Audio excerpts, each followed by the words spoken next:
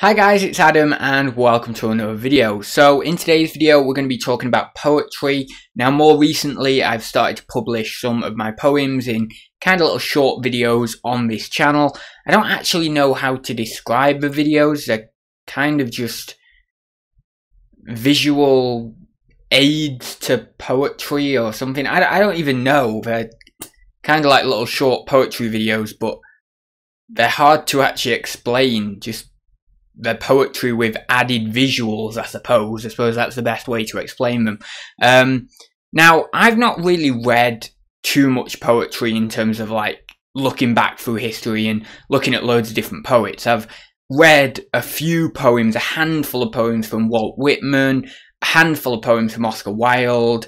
I've read a fair few from Rainer Maria Rilke, and I can't pronounce his name.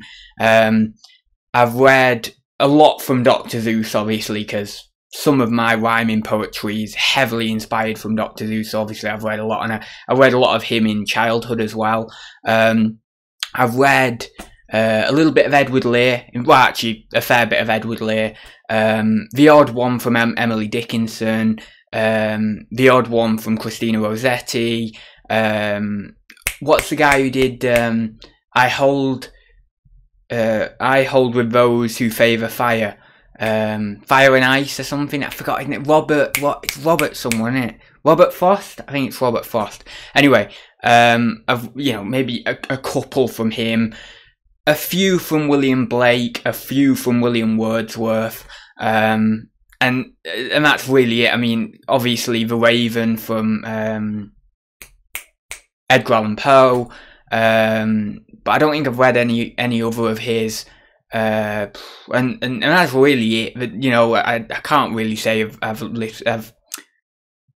kind of read. Oh, sorry, Charles Bukowski as well. Obviously, Charles Bukowski. It's probably a few that I've read a few of or listened to a few on YouTube of. But yeah, other than that, that's probably about it. That's where I stand really.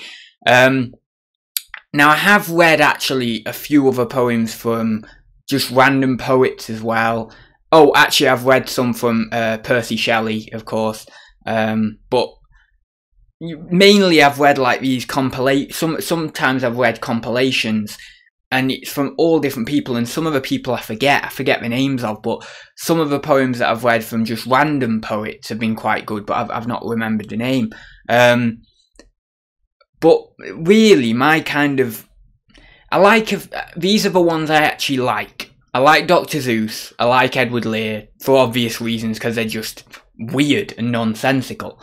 I like a few from William Blake and a few from William Wordsworth, because they're the idealistic romantic poetry, romanticism poetry, and I like that, and that's what I do a little bit of it myself, and I'm very kind of traditional in that way.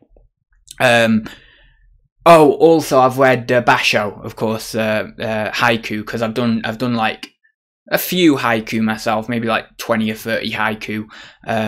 So I like Basho, of course, and the art of the haiku, it's very, very hard to actually do one that is not imitating someone who's already done haiku. It's very, very hard, and I've had a lot of trouble with trying to get my haiku to a level where I'm happy with it, that it doesn't just imitate someone like Basho. So it's a hard one. I think probably out of the 30, I've done about 4, maybe 3 or 4 of those that I'm actually happy with. The other 26 are like, they're okay, but they're a little bit imitatey, or they're a little bit just kind of quite traditional in a sense, and it doesn't really add anything tasty. Because when I think about poetry, I always think of trying to get a little tasty morsel of experience in there, of presence, of wisdom, of life, existence in my poetry. That's what it's about. That's why I like Charles Bukowski, and I've only recently discovered him, maybe 6 months ago, 4 months ago, something like that. And I would say, like most of the old poets, I just don't get on well with. I read them and I think it's not great, you know, it's like I'm meant to enjoy this. This is meant to be nice and enjoyable and full of life, and it just isn't. And so when I came across Charles Bukowski and him being of that orientation, of the fact that he says on videos, you know, about how people like what I've just said there, is kind of like there's not a lot in a lot of people's writing, and he more talks about this in novels and stuff, but in a lot of people's writing there isn't that kind of little something, you know, that kick.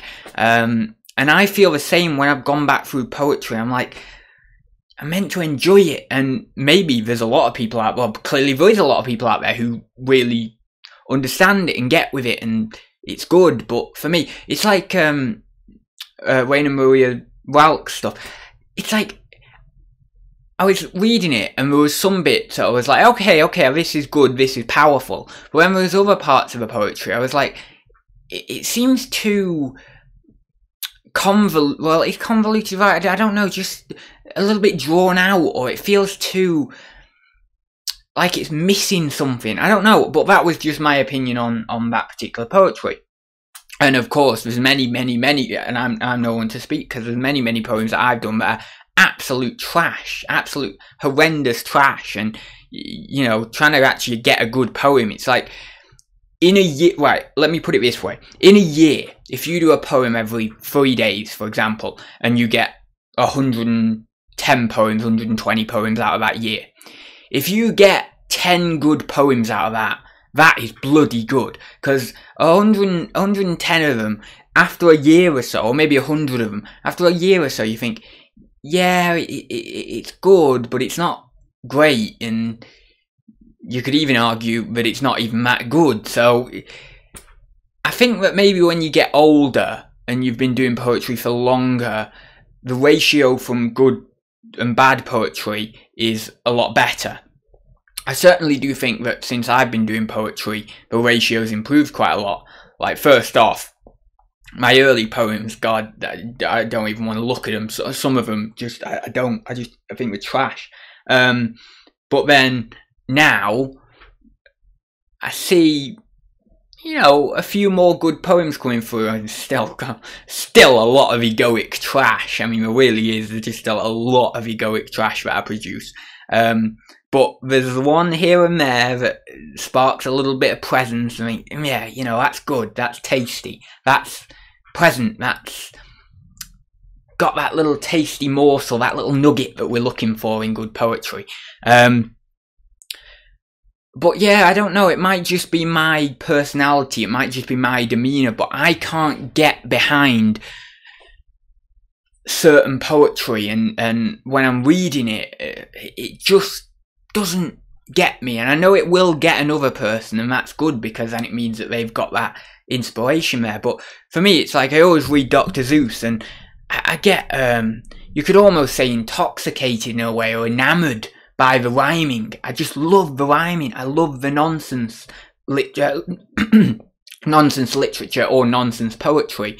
I love that, you know, and that smart spark, the I don't know, from Edward Lear,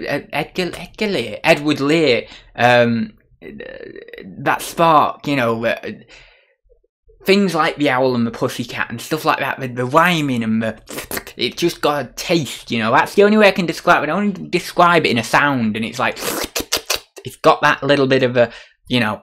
Anyway, if you're not a poet, you'll be like, what, this guy's insane, what's he talking about? But if you know poetry, then you'll understand what I'm on about when I say about that little nugget, that little taste. And anyway, so I get that from them, and I get that from a bit of rhyming poetry, the romanticism rhyming poetry of and also there's a deep presence as well in like William Blake stuff and some of William Wordsworth stuff and things like that. I get that there, and you know, it's nice. Yeah, really, and the same is very much true for Charles Bukowski. I can listen to him and I can think, wow, you know, that poetry is incredible. Same is true for certain poems from different poets, but I generally, poetry, my taste in poetry is like my taste in music. My taste in music is like, I listen to a lot of music, but I don't really like one artist in terms of all their music. There's not one artist out there I like practically the whole corpus of, let's say. But I just like a few songs from many different artists, and it's the same with poetry. There are ones I like from practically every poet I come across, but there's only ones, there's not loads. With Dr. Seuss, it's getting there with liking all of them, although even saying that, some of the stories I'm like, yeah, it's not the best, but some of them quite a lot of them I can get behind. It's the same with Edward Lear. Even with Edward Lear, it's like, I don't like everything, all of his stuff. There's some of it I'm like, yeah, it's okay, but again, there's other ones that are really, really good. There's Mr. Panopanopolis or something. I don't know, I forgot the name of the poem, but it's something like Mr. and Mrs. Panopolis or something. Something like, anyway, I'll have to Google it. But I listened to that on an audiobook once, and that was quite interesting. I think I remember it being kind of, it had like hidden tones of being quite dark as well. But no, so that's my kind of taste in poetry, and I don't really, I just follow what I do. Like, I've been doing poetry for about 2 years now, I think. And at first I was very kind of, I do the rhyming. That's me, the rhyming stuff is me. And I would kind of just brush prose poetry away. Oh no, not prose. That's not poetry, that's just bloody writing. That's not actual poetry. I was like, that's what it was like for a long time. And then anyway, because I saw these bloody Instagram poems that was like, I went to Tesco, there was a brown bin outside. When I came out, there was an old woman. And that was it was one of the poems I read, but it wasn't exactly like that. I'm kind of dulling it down a little bit, but it was similar to that. It was kind of a bit, flat. I thought, wait, this isn't poetry. This is just explaining what your bloody shopping trip is. Anyway. When I started to do prose, the first prose poem I did was Celestial Dance. I can't recite it by heart, by the way. I probably know 2 lines of it or something. I write too much poetry, that's the problem. I probably wrote about, in 2 years, 300 to 400 poems, something like that, and that's not considering any of the fragments that I've got, because I know that if you're a poet and you're watching, you'll probably be the same. You might not be the same in terms of writing it all on your phone notes. I write them on my phone notes, but you might be the same in terms of having fragments of poetry written and you just leave them. And I've got tons of them on my phone notes. And I've got tons of poetry that I've kind of completed, but I've just forgot about, and I've not put it into any document on my computer. It's just been left, so I don't remember it off by heart, but it is a good poem. It's one of my best poems. And it was it was either the first or one of the first I did prose. And when I latched onto the secret of prose, which took a good few months, and the secret of prose is presence. The secret of poetry is presence. That's it. Really, that's the only secret of good poetry: presence. What are you doing right now? So what is this? What is this? How can we describe this situation right now? What is happening? What is life? Because life is poetry.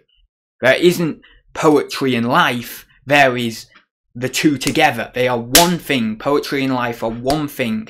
And in expressing life in poetry within presence, you get to good poetry.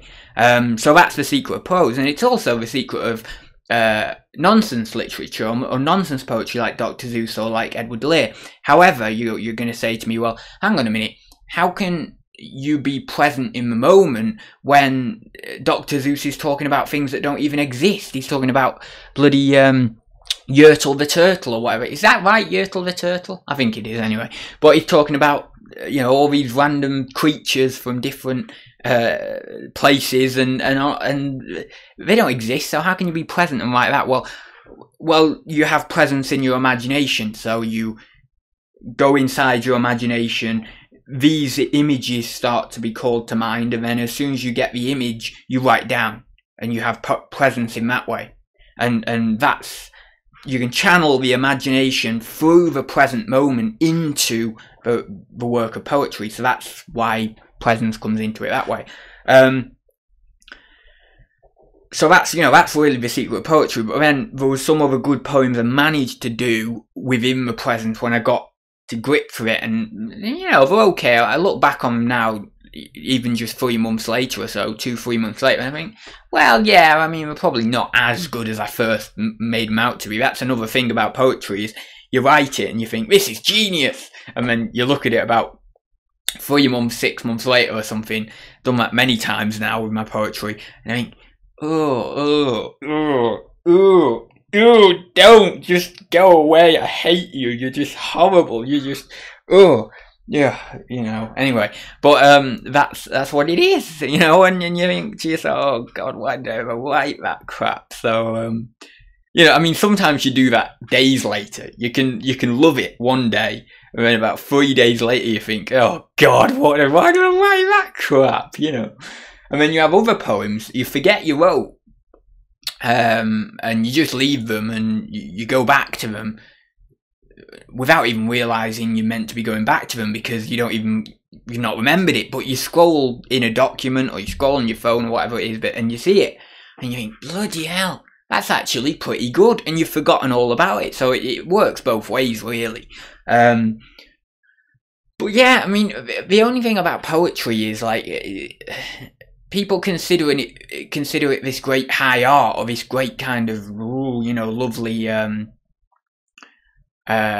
romantic thing in a way, but it's not. All it is just commenting on reality. That's the nature of poetry. I don't really take it too, I suppose I'm quite bad as a poet in that way, because I don't take it in this lovely romantic feeling emotional way. I take it as just commenting on reality. Of course, there's some times where I'm writing a poem, well, quite often actually, where I do get quite I get bubbling up in emotion, but it's a certain type of emotion. It's not like a romanticist emotion. It's not like a love type emotion. It's more of an inquisitive courage, or a fervour, an existential fervour, or I don't know, something like that, a sagacious nature inside of me that comes out and wants to comment, and, you know, it's almost this creative, sagacious nature, creative, inquisitive nature. It's very, very hard to describe, but, I mean, of course, there are some poems where you get that more romantic, emotional love coming through, especially like when you are writing a love poem. Of course you're going to get that, but the best poems I like writing are those with presence, and you don't get as much of an emotional feeling with them because you're commenting on reality as it sits. So you're writing it and you're thinking, oh yeah, this is flowing, this is good, I'm being able to capture things in the real world and place them into a lovely poetic setting. I think this is good, and there is something there is some sort of creative urge there is some sort of creative feeling there, but it doesn't bubble up like crazy. It doesn't go woo like that with some poems I've done. So like there was one poem I did, The Disgust of Being a Human Destined for Death, and that poem, it's a very, very powerful poem, very strong language, quite egoic actually as a poem. It's not my best work by any means because of the fact of it being quite egoic, but when I wrote it, that was a very strong anger within me, an existential anger on reality, toward reality, toward life. It was an anger toward life, and you come up with it and it goes, it flows like that, and it's a very powerful emotion, and that was utilised well in the poetry.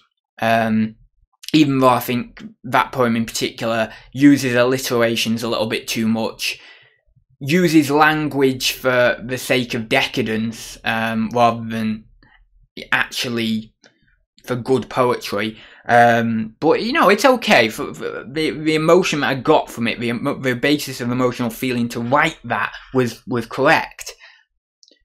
the problem with poetry is you sometimes have this deep emotional creative urge, but it comes out through your ego rather than through some sort of like egoless flowering. So there's certain poetry that you can do with good presence that comes from this creative urge, and then it's not very egoic. And when I say that, it's not decadent, it's not frivolous, it's not superfluous. It's something that is contained, that's based in reality, and that is good poetry just based on the feeling of the urge and the flowering of it, rather than on language. Or, you see, good poetry doesn't take note of language. Good poetry just uses the language it immediately has, it immediately thinks. It doesn't pick out language. It doesn't say, I'm going to use these words like this in this arrangement. It doesn't do that. That would be looking to the future. What it does is it pops up inside your mind, and it just, the language comes to it. It bursts with flavour and with love and with spontaneity, and that, the honest spontaneity of this creative force, let's say, that works within you, that is poetry. So there's been poems that I've done like that, but there's all these different emotions with poetry that come through and that burst through, and sometimes you've got to be careful of the anger poetry, or the poetry with a lot of fervour behind it, because when we have a lot of that like rambunctious nature and that wanting to get this out, we then fall into this trap of utilising words, of thinking about words, of what we're going to put, how we're going to arrange these things. And that was the trap with the disgust of being a human destined for death. I think that's the poem. Let me check the title of that poem, because I swear that's not the title. Let me check. Oh yeah, the disgust of being a human destined for death. Yeah, it is. Well, I was a bit of the trap with that one. A bit too much judging, a little bit too little just flowing with the language. Not to say there wasn't that in there, there certainly was that in there, there was a flowing with the language, but there was just little bits of it that I put in one too many alliterations, and I thought a little bit too much about certain words, and then it made it, you know, it just made it a bit tainted. Anyway, but then there's other ones that I've done that are good and juicy and pleasant, and they flow, and you think, oh yeah, this is lovely, you know, there's a lovely fruity morsel of flavour here, of whatever it may be, a nugget of juice, you know, a nugget of, I don't know, just a big meatball of lovely poetic, ooh, I don't know, just, it's so hard to explain, but it's beautiful, you know, it's just this lovely, you know, and that's how we go, we have to explain it like that. So anyway, I think that kind of covers it for poetry. I don't think we need to touch much more on it. I think that that's kind of the basis of poetry. That's what I like, what I consider. I think the only other thing is I've gone through all the different forms of poetry now, practically, as far as I'm aware. I've not done limericks. I've not done any limericks. I don't know whether I could probably do limericks, but they're not, I probably wouldn't be brilliant. But the weird thing is, I never thought that I would do loads of different styles of poetry. Prose, romanticism, haiku, nonsense poetry, I don't know, poetry with just copious amounts of presence, different forms of rhyming poetry as well, so different stanzas, so different stanzas is in different stanza order, so within the stanza, or verse order within the stanza, so there'd be different ways of rhyming within the stanza, and I've tried different ways of that, and that was interesting, although don't know quite whether it worked out brilliantly, although there's a couple of poems that aren't too bad with a different stanza or rhyming order. But it's interesting because you go through and you think, well, don't know if I'm going to be good at this. I don't think this is really me. I don't think this is my style. But then you end up doing it and you flow with it, and you think, oh, actually, it's not too bad. It works. I don't really hold. I used to hold fast to a style. I said previously that I started off with the rhyming poetry and the nonsense poetry, and I'm very sure that that's where I am. I know one thing that's included in my style, which is either alliterations. You'll find a fair few alliterations in my poetry, or you'll find words. So I'll put one word, full stop, one word, full stop, one word, full stop, maybe at the start of a stanza. And I don't know where that came from. I don't know where I've took that inspiration from. It must be from some poet somewhere, I don't know, or maybe I've took a little bit of inspiration from here and then there and then combined it into some sort of curated thing, you know. But that's something that's a part of my style, and I seem to go back to that quite a lot, and I like the alliterations, and I like the little words that I put in there. They're quite powerful. You can get it, so it's quite powerful if the words in each of those, word, full stop, word, full stop, word, full stop, if they sort of slightly rhyme or slightly flow quite well, that can be quite a powerful start to a stanza. But I would say it's kind of a mixture of, obviously that's an element, a small aspect of my style, but then there's more, like, I would say more prose. It's weird because I flipped it straight on its head. I was like, yes, I'm a rhyming poet, that's who I am, that's my style, all the rest of it, but now I'm totally the opposite. So I think any sort of clinging to any sort of style in poetry is really it's going to unravel, it's going to change, it's going to flip, and I don't think there's going to be one particular style that you're ever going to do forever. And I think I don't think that's poetry, because poetry always has to be, the creation of poetry is within change and within flux and within presence and within moving through experience. And so if you're to stick with one rigid form and not change and not develop and not move, then I think that kind of goes against what poetry means in one sense. And so if that's the case, then we have to think, well, actually, I'm not going to attach myself to one style, but just flow with whatever the experience is. Because I know that sometimes, like actually more recently, although it's been some trash poetry, absolute disgusting poetry, like disgusting poetry. Not in the content, it's nothing bad in the content, I just mean it's just terrible poetry. But there's just been some terrible rhyming poetry I've done recently since I've gone back to it, and I need to refine myself with some of it. There's maybe been a couple of salvageable pieces that are actually good, you know, but I think that there is that style still within me. I still want to do that, I still want to pursue that, but it changes, it's different all the time. I just do what I naturally want to do, because I think that if you try and force anything, you try and be a particular poet, you try and do something that doesn't feel quite natural, then just forget about it. Because it's like, often I'll pick up my phone and I'll have this desire, you know, mild desire to do a poem. I mean, I'll do a poem, but it's kind of a tainted desire. It's kind of like, I'm doing a poem just to do a poem here.